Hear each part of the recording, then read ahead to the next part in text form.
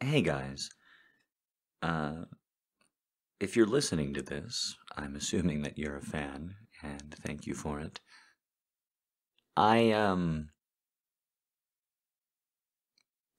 I've been meaning to do this for a while now.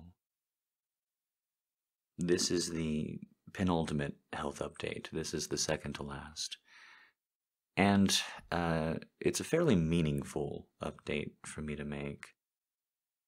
It's the second to last update because I'm not out of the woods yet, but I am and have been, I believe, for some time now, firmly on the path of full recovery, of full health, of living a normal, quote unquote, life going forward.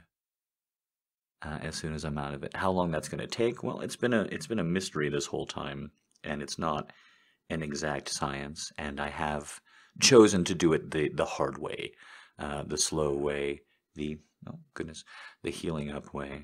Um, but I've been putting this off for a while, and I decided to finally do it today.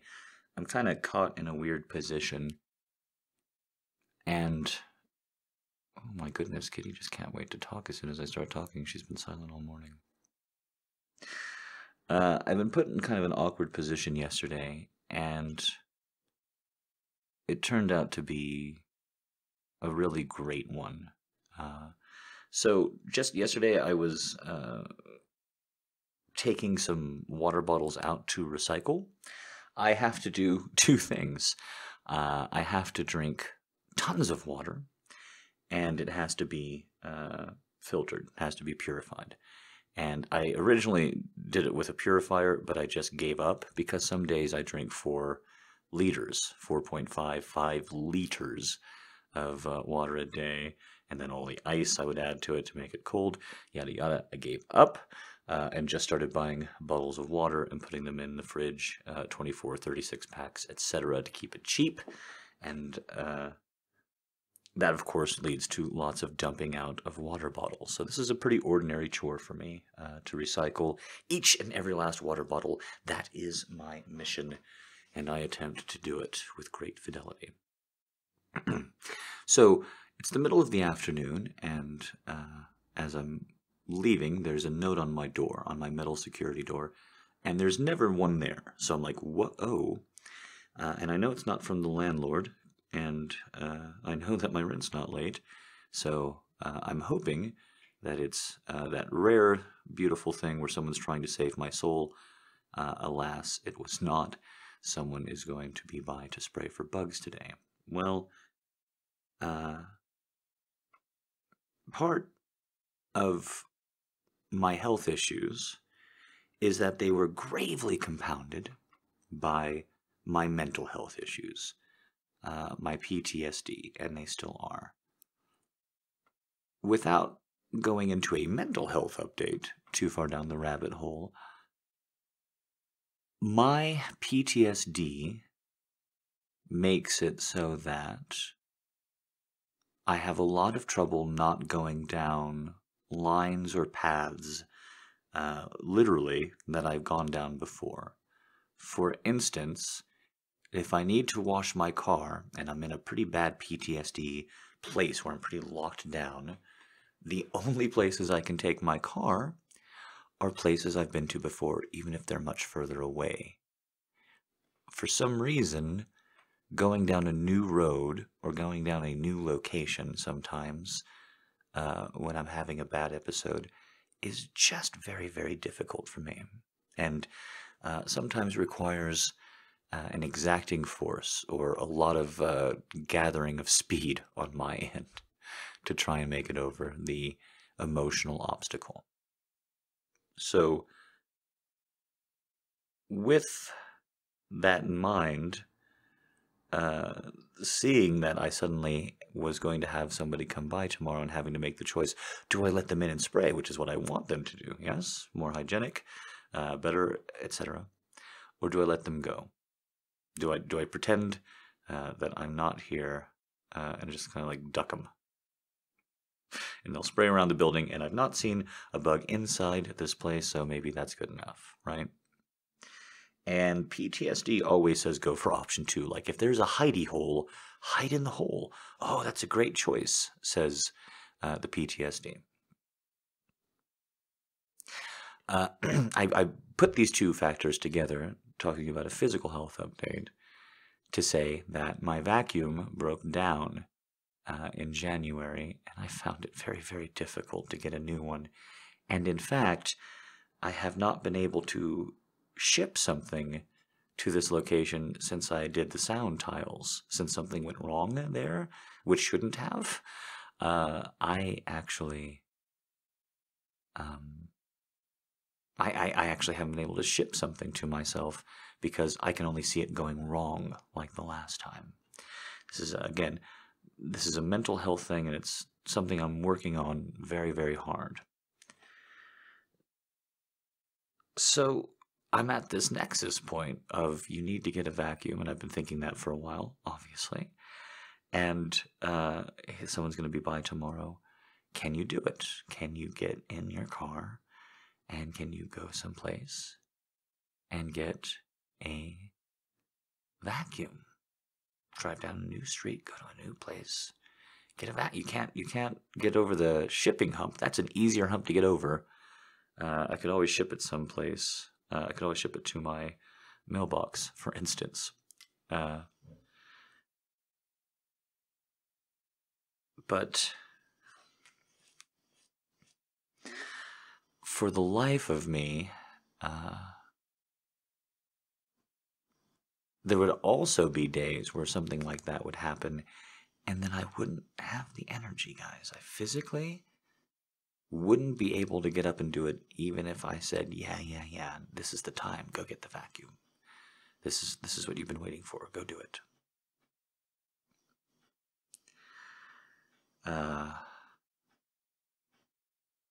And so sometimes it seemed almost by providence or luck that I'd be able to make any forward progress in my life. But yesterday was not one of those days. Yesterday was a series of decisions. Yesterday was a whole series of trying to, as best I can, get my ass into adulting gear. And I did it. I went, I got the vacuum, I got some stuff for the Swiffer. The Swiffer was out of stuff. I put together the vacuum, vacuumed. Actually, I was really proud of how my carpet looked and put it up on Snapchat. Did a very good job. I thought vacuuming my carpet looked really good. And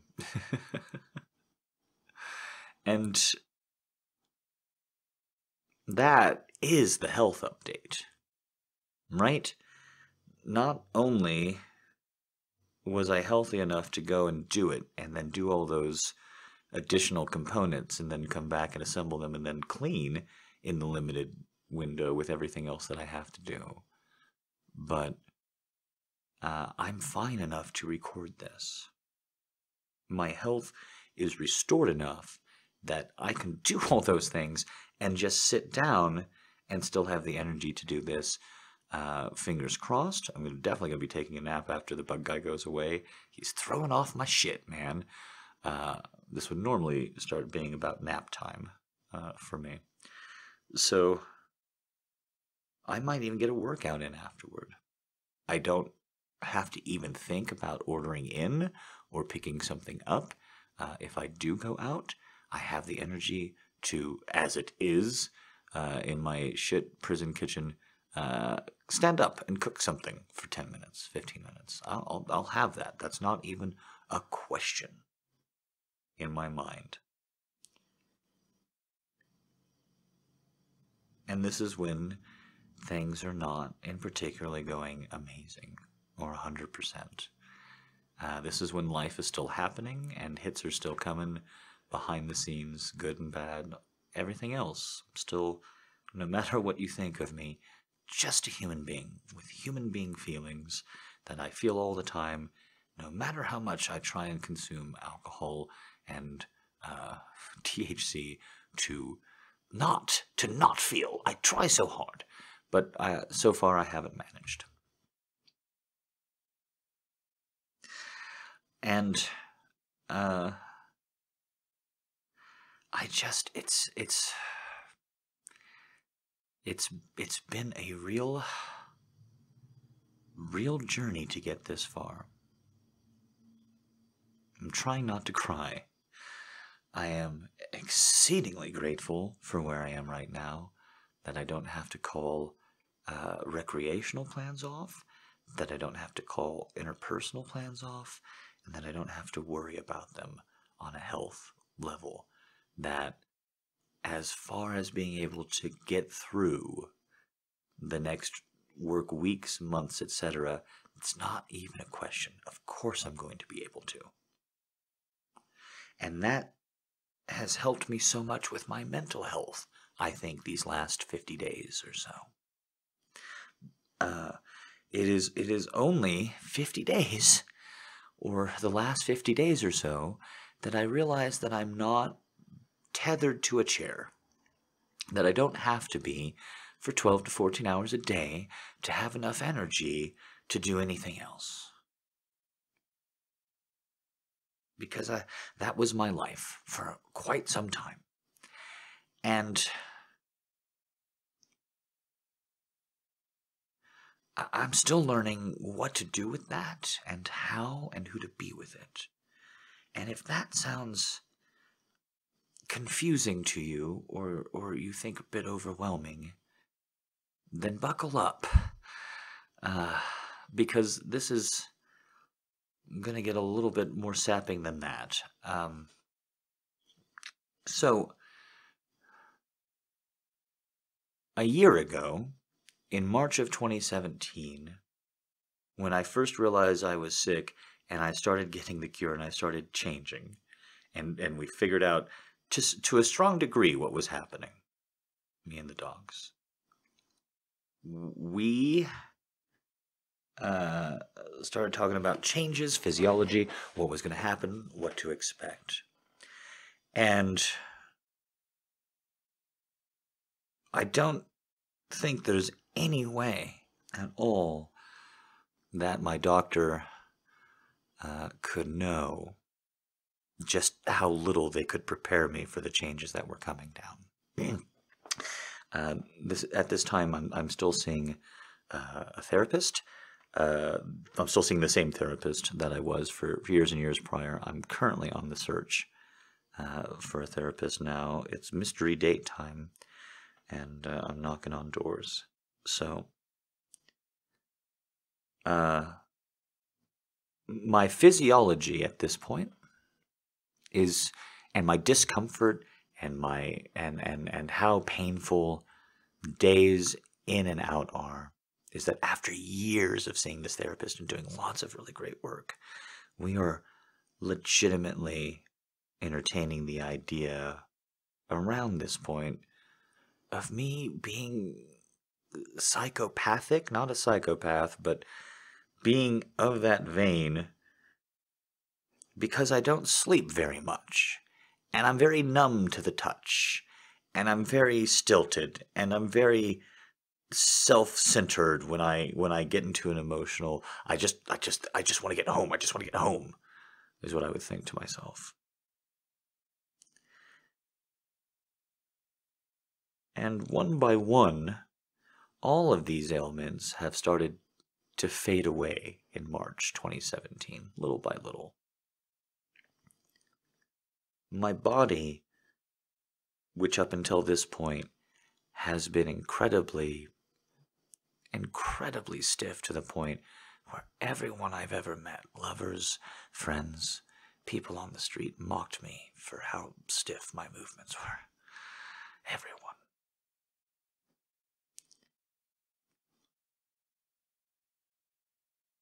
And it turns out that it's because my joints and some of the tissue around them, I'm still not 100% on this, were locked into place. Literally. Imagine someone locking your arms and knees and hips into place and then making fun of you and calling you Frankenstein. Because I didn't know they were locked into place. It's how I always lived my life since I was adolescent, pubescent, and before, to the best of my recollection. So I'm realizing throughout March, especially the tail end of it, incredible things that are making me just break down psychologically. Break down and cry and shake and just question myself and reality. At one point, I vomit and a bunch of snot comes out of my cranial cavity. I don't know. That's one of the sinus cavities. Probably not the cranial cavity. Yeah. And I take this inrush of air, and then there's this burning sensation in my head. This burning sensation in my head. And I'm terrified. What is this burning sensation in my head? And I only realize now, not now, but I only realize months later, that burning sensation was legitimately oxygen going through my sinus cavities for the first time in who knows how long. They literally never operated that way. Every time I went and saw an ear, nose, and throat guy, they would say, "Oh, your sinuses are blocked." They'd give me something. That's it. Not even a checkup. I would take the thing. I guess it didn't work. And I didn't know better. This is part, this reconstruction of my gastrointestinal system, my sinuses. This is in part why I can and am trying to learn how to sing for you guys. I always wanted to, and I never could. And every time I tried, sometimes, a lot of the time, most of the time, it wouldn't come out right. Right? And it was very frustrating for me because I know how to make voices sound different with my mouth and my throat and my larynx. But I couldn't do it from my diaphragm. And it turns out that just like my elbows, just like my knees, just like my hips, they were locked into place. My diaphragm, it wasn't being used right. I wasn't drawing in air correctly. Sometime down the line from there, I think closer to May, perhaps June, and maybe even as late as July, I take my first breath with my lungs only, which I had never done before. I'd always done, to some degree, diaphragmatic breathing, and never knew. And just never knew. Another point in which I lost my goddamn mind is I brought my fingers to tap on a keyboard, because of course I'm alone and isolated in a room where I'm trying to heal, where I'm sleeping 16 hours a day. There's nobody coming by. There hasn't been anybody in years. So to communicate, I lower my hands down to tap on a keyboard. And I realize that my fingertips have never really felt something before. Every person I've ever touched, everything I've ever grabbed, it was not giving me the full data feedback. Because when, after this episode, after this very violent upheaval episode of vomiting and sinus and stuff, I put my hands on the keyboard and I flipped the fuck out because I could feel it. I always thought I could feel it, but I was feeling a very numbed version of it. And every press in and all of it, it just connected immediately. I've had balance issues all my life, being resolved as well, slowly but surely. I want you to think about all the things that I've listed that were wrong with me, that I didn't know were wrong, and then add the PTSD on top of it. Add a back injury. I was in a real bad way, and I had no idea. Just kept on soldiering through, because that's what I do. It's who I am. Once I learn to adopt and accept something, that's what I want. I want to embrace it, be with it. Stay out of everyone's way. You can't freak out or be freaked out on or be made to feel awful for who you are if you just stay out of everybody's way. It's very safe. And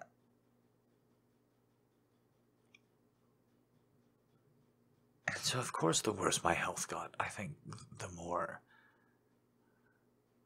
powerful that armor got. Needed to be, to some degree, maybe.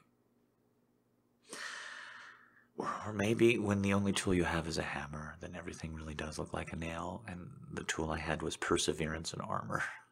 And so I just kept on building both through.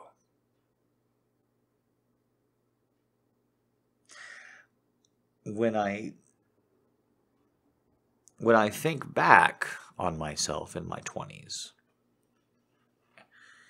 in my teens, and the hell that I put myself through to have a better body, to look sexy, to compete with boys who were taunting me, to do it all because I felt so bad when someone said that I wasn't pulling my weight, or that I wasn't really too tired. If you're tired, if you can sit there, you can help, right? I heard that so many fucking times, and I believed it. I don't know if I ever really believed myself. I knew I was sick, but I don't know if I ever really believed myself. I said it over and over again. I kept pointing towards charts that I made of literally every single calorie I consumed in and out. But did I really, really advocate for myself like I would now that I'm not sick? I don't think so. Never once.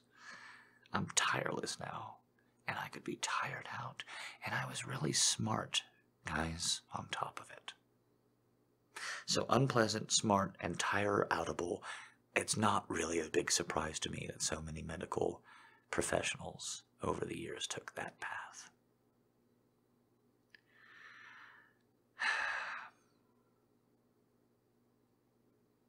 As I said, this is the penultimate update. We're looking at what to do and how to go ahead and what's next. And what's next?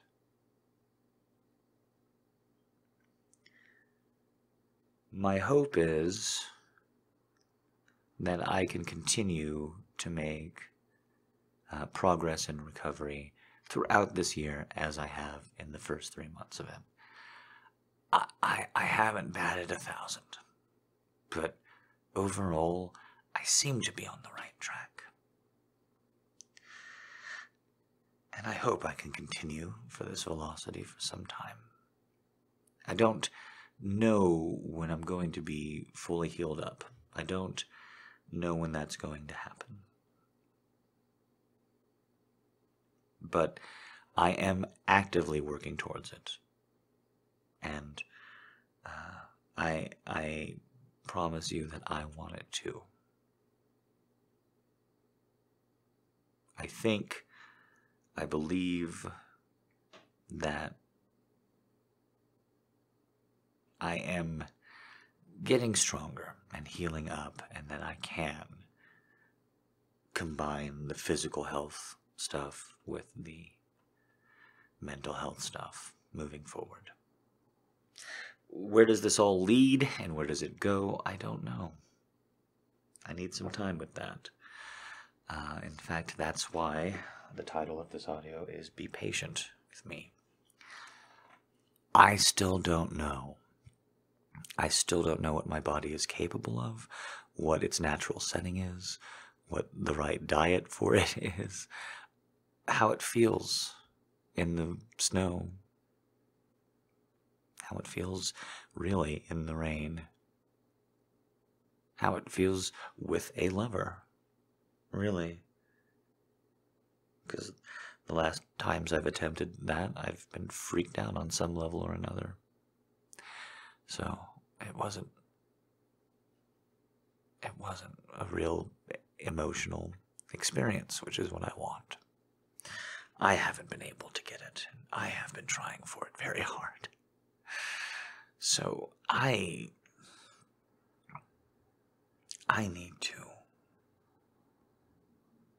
need to continue to figure out what health is and how to heal up. And I'm only here, I've only made it this far, because you were patient with me. And I'm going to keep messing up from here. But all I can ask is that you continue to do so. It means the world to me that you are. It means the world to me. I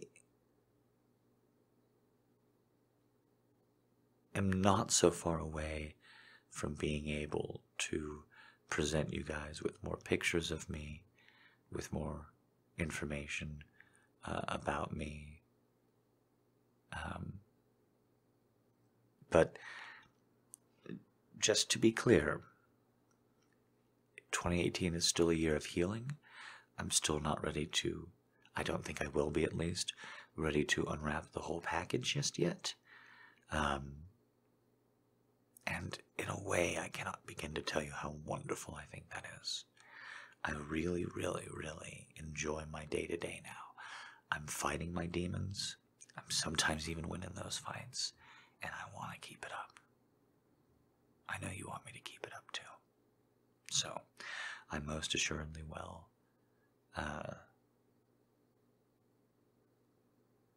I think that's it, besides the one last time. I'm very, very grateful.